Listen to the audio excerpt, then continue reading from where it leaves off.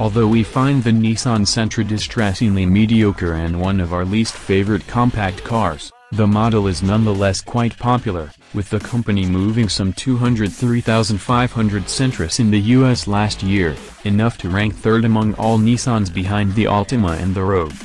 But for enthusiasts, especially those of us who can remember the awesome original Sentra SE-R, it has been a particular disappointment.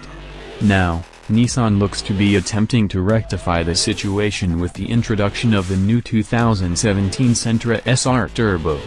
The new turbo is powered by the Juke's 1.6-liter direct-injected turbocharged 4-cylinder engine that produces a robust 188 horsepower at 5,600 revolutions per minute and 177 pounds-to-foot of torque at 1,600 revolutions per minute, minus 64 more horsepower and 52 pounds-to-foot more torque than the 1.8-liter powerplant in the non-turbo 2017 Sentra SR. Even better, as with the Juke, it's available not only with a continuously variable automatic transmission but with a manual, too. That makes it the only Sentra model other than the Stripper S trim level to offer a manual.